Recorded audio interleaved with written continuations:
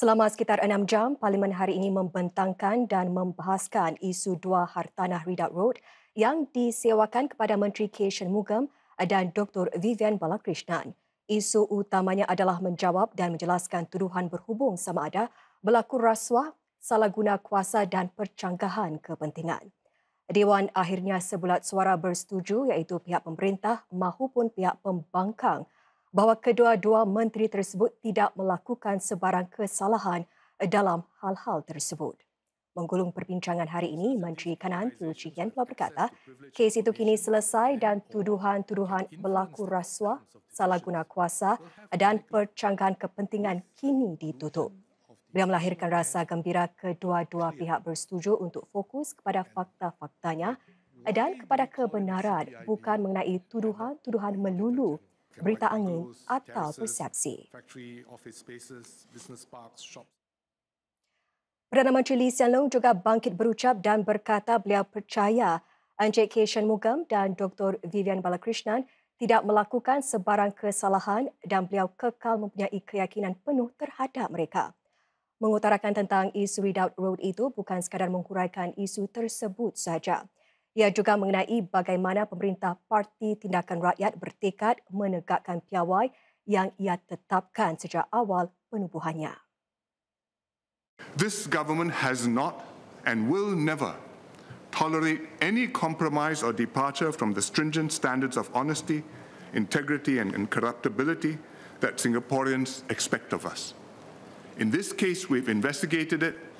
The ministers have been cleared. In other cases which come up, we will investigate it, and whichever way the facts fall out, they will be taken to their logical conclusion. This is the foundation, not just for the people's trust in the PAP government, but for the integrity and good functioning of our political system. And this is my commitment and the PAP government's unwavering commitment to Singaporeans. PM Lee menegaskan bahawa bukan suatu kesalahan untuk para menteri menyewa hartanah milik pemerintah atau swasta sekalipun jika semua peraturan dipatuhi. Ministers in Singapore are paid a clean wage, realistic, competitive, but clean wage. They don't get perks, there's no official house to live in. You get a salary, it's for you to judge what you need it for your lives. Save it, give it away, spend it, put it in a house, travel, whatever. Therefore, where ministers decide to live, whether they want to rent, whether they want to buy, these are personal choices. And thus I see nothing wrong with ministers renting properties from SLA, or for that matter from a private landlord, provided it's properly done and all procedures are followed. Awal dari itu, SM Teo Chee Hean mengumumkan bahawa penjawat awam yang mempunyai maklumat mengenai hal-hal berhubung penilaian dan penyewaan hartanah milik pemerintah perlu membuat pengisytiharan apabila penyewa hartanah-hartanah sedemikian yang juga diurus oleh agensi mereka. Ini demi mengelakkan sebarang konflik kepentingan. Menteri Kanan Teo Chee Hean mengumumkan demikian dalam satu kenyataan menteri semasa Parlimen mendengar isu penyewaan dua hartanah pemuliharaan di Ridout Road oleh Menteri K Shanmugam dan juga Dr. Vivian Balakrishnan.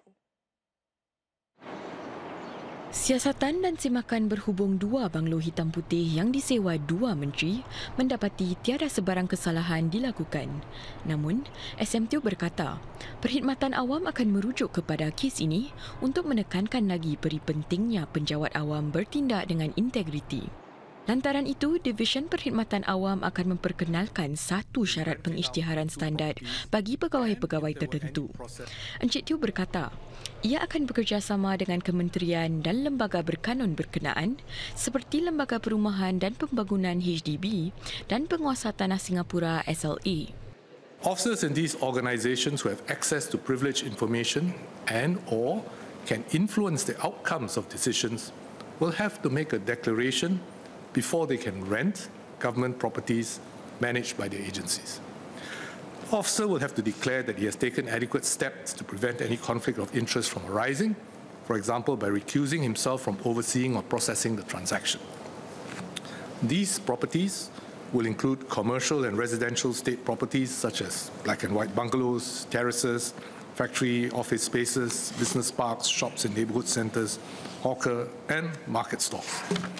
The Prime Minister will also review the declarations required for property transactions for ministers and PAP members of Parliament. Dalam kenyataannya itu, SMTU menekankan peri pentingnya langkah Perdana Menteri mengarahkan CPIB melakukan siasatan ini. There is no more thorough, persistent and I dare say even fearsome investigative body in Singapore. That the Prime Minister did not hesitate to call the CPIB in to investigate 2 senior ministers is a signal how seriously we take such matters of incorruptibility and its absolute value in our system. Encik Teo juga berkata bahawa kes ini menunjukkan betapa pentingnya mengekalkan nilai-nilai integriti yang tinggi dan juga kebertanggungjawaban dalam pemerintah dan juga dalam negara. The extensive questions posed by members from both sides of the House reflect the importance we place on the integrity and quality of Singapore's system of government. Let us continue, generation after generation, to instill strong values in our people, especially the men and women in politics and public service, to continue serving with integrity and excellence, even when no one is looking. Dalam ucapannya berhubung isu itu, Menteri Kedua Undang-Undang Edwin Tong menggariskan cabaran-cabaran bagi penyelenggaraan 2 banglo hitam putih Ridout Road itu yang kini berusia lebih 100 tahun. Hartanah tuas begitu menurut Encik Tong biasanya memerlukan kerja ubah elok besar-besaran dan penyewa lazimnya dikehendaki menanggung kos naik taraf hartanah itu. Ini terutama sekali jika ia sudah lama dikosongkan seperti kedua-dua banglo Ridout Road itu. Penyewa juga tertakluk kepada garis panduan berkaitan kerja ubah suai yang boleh dilakukan. Seluruh hartanah itu termasuk apa saja yang sudah menjalani kerja ubah elok akan dipulangkan kepada penguasa tanah Singapura SLA setelah tamat tempoh. There is therefore a need to find a tenant that is prepared to invest capital to upgrade the unit to meet modern-day amenities, except that the benefits of these investments can only be enjoyed for the duration of the tenancy and take on the risk of a higher rental price to renew or not renewing and writing off the costs of the capital expenditure altogether. This limits the pool of prospective tenants for black and whites. Dalam kenyataan Menteri kepada Parlimen, Menteri Undang-Undang Merangkap Ehwal Dalam Negeri K Shanmugam berkata, beliau sudah mengetepikan dirinya sama sekali dalam soal proses membuat keputusan berhubung hartanah 26 Ridout Road yang disewanya itu. Ini kata beliau demi mengelakkan sebarang percanggahan kepentingan. Encik Shanmugam berkata beliau meminta Cik Indrani Rajah yang ketika itu Menteri Negara Kanan Undang-Undang supaya mengendalikan sebarang isu yang mungkin muncul bagi pihak kementerian itu. Encik Shanmugam juga menambah bahawa beliau memberitahu Menteri Kanan Teo Chee Hean dan Timbalan Setiausaha Tetap Kementerian Undang-Undang mengenai perkara ini. Ini agar ada rantaian penyeliaan yang tidak melibatkan beliau. Actual, potential or perceived conflict can only arise where I have an interest in a matter, I make a decision on the matter, then that will be actual conflict. If I have an interest and I remain able to make a decision, even though I do not actually make any decision, there can be potential or perceived conflict of interest. But once I recuse myself, I can't make a decision, nor am I potentially able to make a decision. Encik Shanmugam juga menekankan bahawa beliau tidak mendapat keuntungan dengan menyewakan rumahnya sendiri dan sebaliknya menyewa hartanah negara. Encik Shanmugam menarik perhatian bahawa beliau membayar sewa mengikut harga pasaran bagi hartanah Ridout itu. I'm not making any money from the difference in rentals. I pay for the rental of 26 Ridout Road, mostly from renting out my family home, But taking into account property tax, because the family home is now non-owner occupied, and 2, income tax on the rental proceeds, there is a net deficit. I top up the deficit. I am in essence using my previous lawyer's income to pay for the rental for 26 Ridout Road. Based on my current income, I would not have offered to rent 26 Ridout Road. That is based on my personal approach to finances. Menjelaskan tentang saiz tanah yang dihuni banglo itu pula, Encik K Shanmugam berkata, beliau sebenarnya tidak mahukan atau memerlukan ruang tanah tambahan 150,000 kaki persegi itu sebagai sebahagian daripada penyewaannya. Beliau bagaimanapun menawarkan untuk menyengkara kawasan sekitar tanah itu dan menanggung kosnya. Ini demi mengelakkan sebarang masalah bagi dirinya. Penguasa tanah Singapura bagaimanapun memberitahu Encik K Shanmugam bahawa tanah itu mesti menjadi sebahagian daripada penyewaannya jika beliau mahu menyengkara tanah itu. My reason, if you own a landed property, you want a large land area. You benefit from the capital appreciation. But if you are a tenant, any land under your lease becomes your own responsibility, and thus an additional land area of 150,000 square feet means additional legal responsibility. For example, there are large trees in the property. If any of them fell, it could be serious. Another issue, mosquitoes. The larger your land, the greater the responsibility for potential health risks, including mosquitoes. Berhubung penyewaan unit 31 Ridout Road pula, Menteri Ihwal Luar Dr. Vivian Balakrishnan, dalam kenyataan menteri beliau berkata kedua-dua beliau dan isterinya benar-benar berjaga-jaga demi memastikan semuanya dilakukan secara terbuka dan bersih.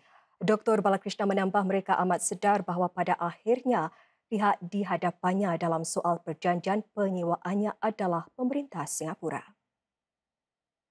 I must say the agent from Colliers and all the staff from SLA have always conducted themselves professionally and with utmost integrity in all their engagements with us.